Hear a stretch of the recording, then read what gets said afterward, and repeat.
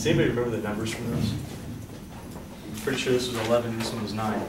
72. 72? 85. Sweet. That was easy. Here's what I'd like to do. I want to find the probability of selecting someone who is guilty and then selecting someone who is not guilty. So I want to find the probability of selecting someone guilty, and then without replacement, that means I don't put that person back in the mix. I want to select someone who's not guilty. So how many people am I selecting? How many people? If I'm selecting one person who is guilty and then selecting another person who's not guilty, how many people in total? 2 people. Notice how we have 2 trials now. One trial is happening and then another one's happening. So the probability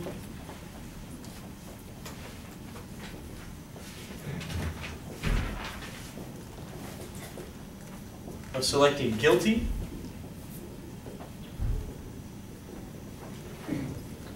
and then not guilty.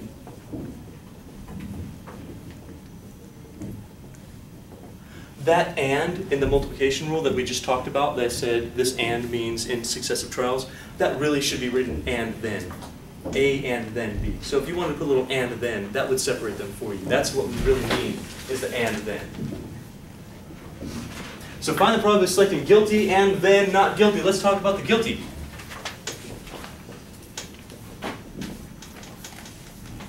What's the probability you're going to be found guilty in this group of people? How many guilty people do we have? How many people who were found guilty? Yeah, it's not just 72, right? It's not just 11.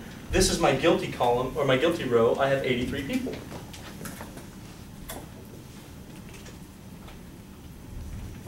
$83 people were found guilty out of how many? Out of how many?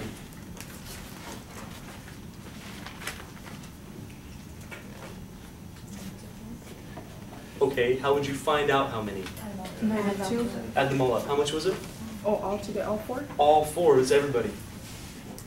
177.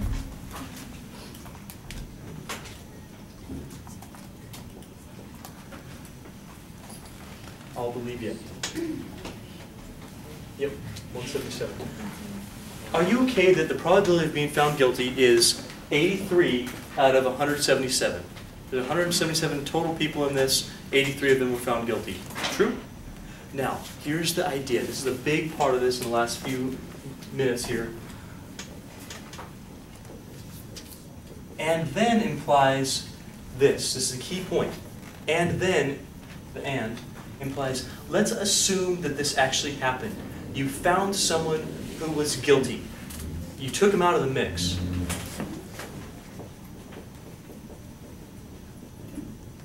Can you please tell me how many not guilty people we have to choose from? 94. 94 people. Out of how many total people? Okay, hang on. Say that again. How many people? 176. Why not 177? Oh, one guy is now in jail, right? So we pulled that guy out. He's gone. We now have, instead of 177 people, if we assume, listen, if you're pulling out 2 people in a row, if you pull out the first guy and he was guilty, your 83 drops to 82. You also pulled one guy out from the 177, so this total drops down. This is now only 176. You pulled someone out. Now, our 94 stays 94. We didn't pick out a not guilty guy, we picked out the guilty guy. So again, when you're talking about and then, notice how your probability can actually change as you go through and do more and more events. Do you guys see what I'm talking about? This would be without replacement. Make sure you know that. Without replacement.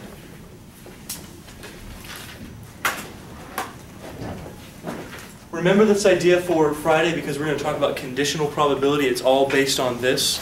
But for right now, the key things we need to know are that and means and then, like the successive events, probability of one occurring and then another occurring. It's different than the addition rule that we just accomplished, and we'll talk about the rest of the stuff next time.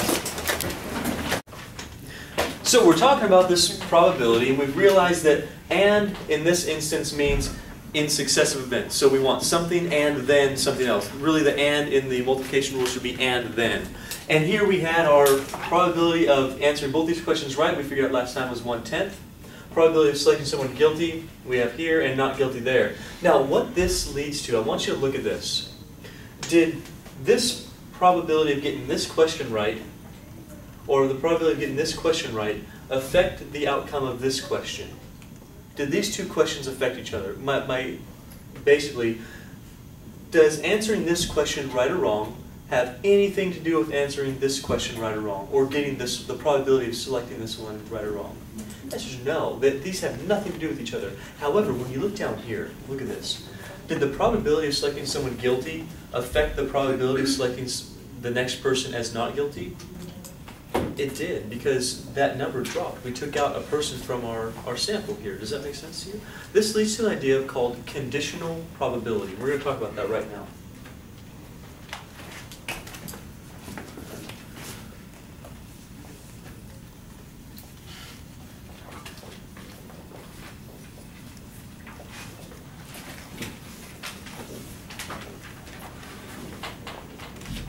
Conditional probability. Here's what conditional probability is. It's the probability of some event occurring given that another event has already occurred.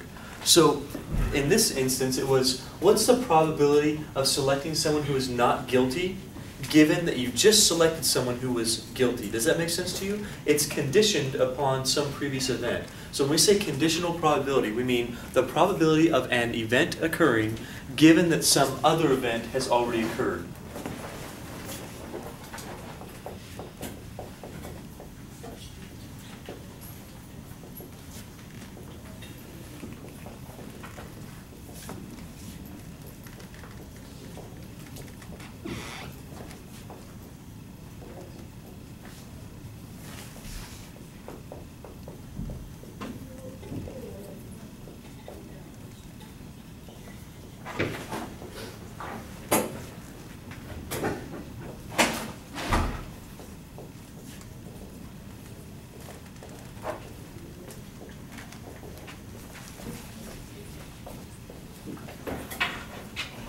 Probability of some event occurring given that some other event has already occurred.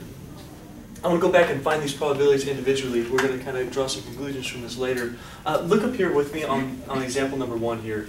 Can you please tell me what's the probability of getting this question correct by guessing? I mean, I told you the answers to these, so you should get 100% on all this, right? Because you know everything about me now. But what's the probability of guessing and getting this answer right? Mr. Leonard drives an Audi. Sure. Why? Because there's one correct answer out of how many choices? 2. Sure. What was the probability of guessing this one correct? How many choices are right? How many total choices do you have to choose from? 5. Okay. Now, does getting this one right affect this one at all? No. Okay, so this, we're going to learn about this in just a second. This probability would be 1/5. Okay. Now, in this case, we had the probability 83 over 177. That came from, we had 83 guilty people out of the 177 total. That would be our probability of getting someone guilty. Let's pretend that this didn't happen right now. I'm just looking at the probability of not guilty. What I would have is 94 out of 177 if I just found the probability of selecting one not guilty person. You with me on that? But after I say this, do this after selecting the guilty person, then that probability drops. It's conditioned on the fact that you just pulled out a person who was guilty and you kept them out because we're talking about without replacement. That's the idea of conditional probability. It's that sometimes a probability is dependent on a previous event. Here, this probability really wasn't dependent on the previous event. We're going to talk about independent and dependent in just a second. This would be an independent event. Here, this one depends on what happened first, right? This is an example of a dependent event. So conditional probability is looking at two probabilities happening and find the probability of an event given that a previous one has already occurred. The way you write that out, it's still a probability, it's just conditional probability. It looks like this. You're going to have some event, like event B.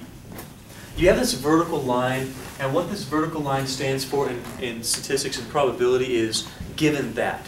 So what this probability says is the probability of event B happening given that A has already occurred. This is the probability of event B occurring given that event A has already occurred.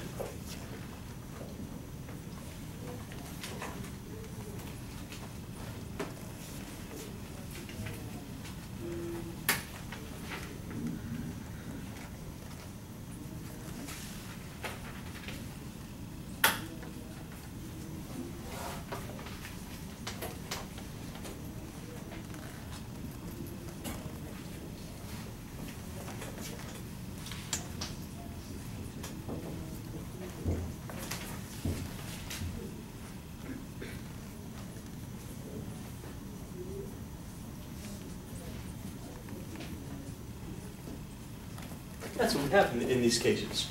This is find the probability of getting the color question correct, given that you already got the audio one correct. Now the audio one doesn't affect the color one, that's not a problem. But here, let's find the probability of selecting someone who's not guilty, given that you just selected someone who's guilty. And that does affect the probability. So I need you to see the difference. Do you see the difference between this type of problem, where the one probability does not affect the other one, where one event does not affect the other one, and this one, where one event certainly did affect the other probability? How many people see that difference there? So sometimes, yeah, we have probabilities that don't affect each other. Some events don't affect each other at all. Other times we do. This without replacement here certainly affects the second probability. This gives us a definition for what's called independent events.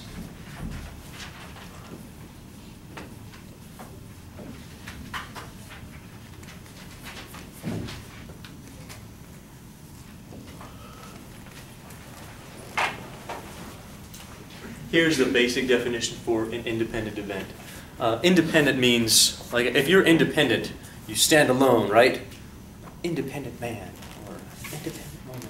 Stand alone, don't need anybody else, nothing affects me, right? That's kind of what independent means in kind of English, right? You're by yourself, you don't rely on anything.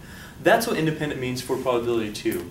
An independent event, or events which are independent, says the occurrence of one event does not affect the occurrence of another event. Those things would be independent. Here's the example I have for you. Okay, it's back here. Does this event affect the outcome of this event? Does this event affect the outcome of this event? That's the difference between dependent and independent. Events which are not independent are dependent. You have to do one or the other. Okay, so independent events, the occurrence of one event does not affect the occurrence of another. Dependent events, the occurrence of one event does affect the occurrence of another event. So when we're talking about independent events, that's what we're going to write down.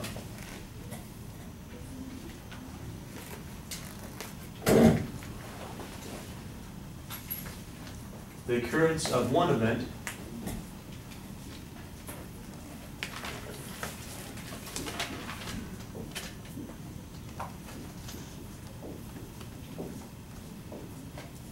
does not affect the occurrence of another event.